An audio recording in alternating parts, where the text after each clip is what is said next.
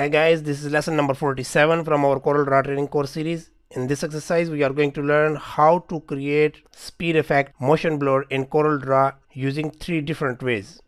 As you can see in my screen, I have an image and the back portion it's blurred. It's very easy and simple to create this type of effect. If I will click on this area, you can see that it is a separate part. We intersect it, then we apply a blur effect. In the second method, we will clip that area in a shape and then we will convert that part into bitmap and then apply motion blur effect.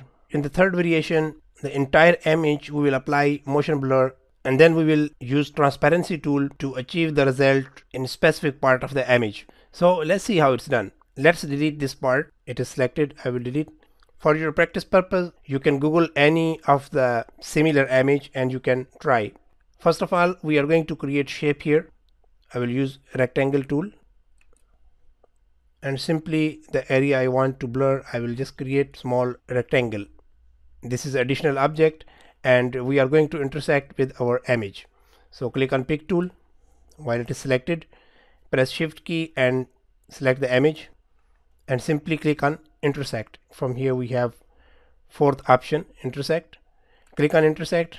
Now the intersected part is there.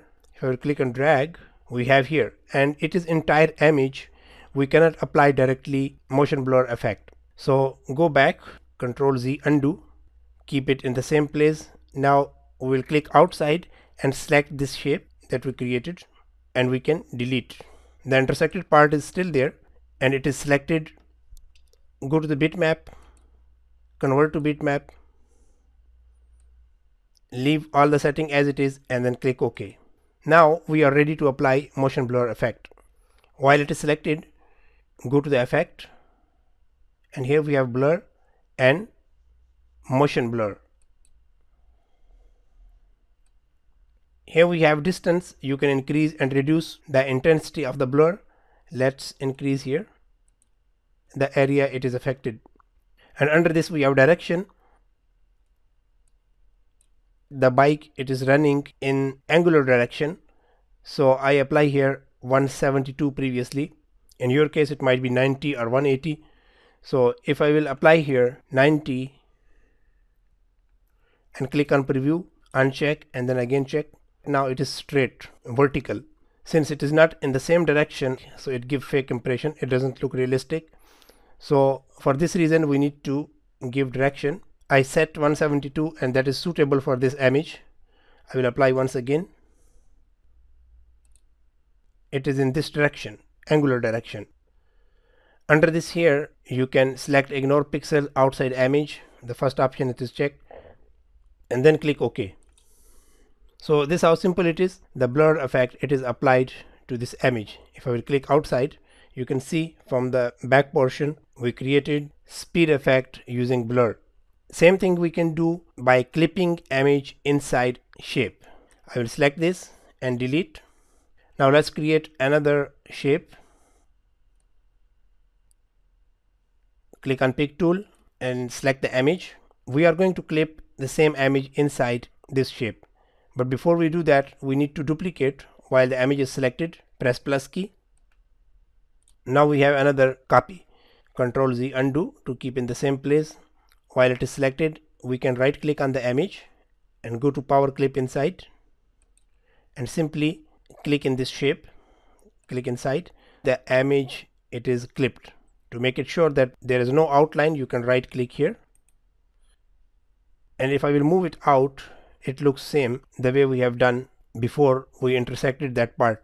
But in this case the power clip feature, it's appear here since we clip the image inside the shape. So undo, Control Z to bring it back in the same place. Repeat the same process. Go to the bitmap, convert to bitmap, leave all the setting as it is, click OK. Now apply blur effect. Go to the effect, blur, and here we have motion blur. It's okay, the same amount, same setting, and click OK. We achieve the same result by clipping image inside a shape. Let's try the third method. We are going to delete this. While it is selected, I will press delete key. Here we are going to duplicate the image. Select the image and press plus key. Now we have another copy. This is the front image. Since we didn't intersect and we did not clip the image in any shape, we don't need to convert into bitmap. Directly we can apply blur. We can go to the effect. Here we have blur and motion blur. Now motion blur, it will affect the entire image, and this is what exactly we need. Leave all setting as it is and then click OK. Now using transparency tool, we will reveal the area that we want to blur. So while this image is selected, we'll go to the transparency tool. The front image, actually it is affected. If I will click and drag, under this we have the original that is there. Control Z, undo.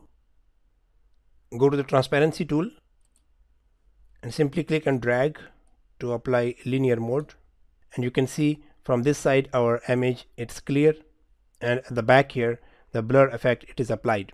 Since we apply blur to the front image, so the edges of the front image, it is expanded. If I will click on shape tool, this is the boundary of our image, and now it is outside. So from this side the edges of the image, it's blurred.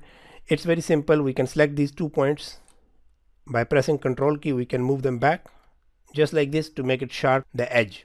And this way also we can apply speed effect to our image by using motion blur. In the first scenario, we intersected the specific part. In the second, we clipped the area of the image.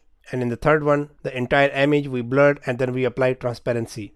That's all for now. I hope you enjoy this lesson and try to practice. Guys, if you like my video, please subscribe my channel and click on the bell button so you will always get notification once I will upload new video. Thank you.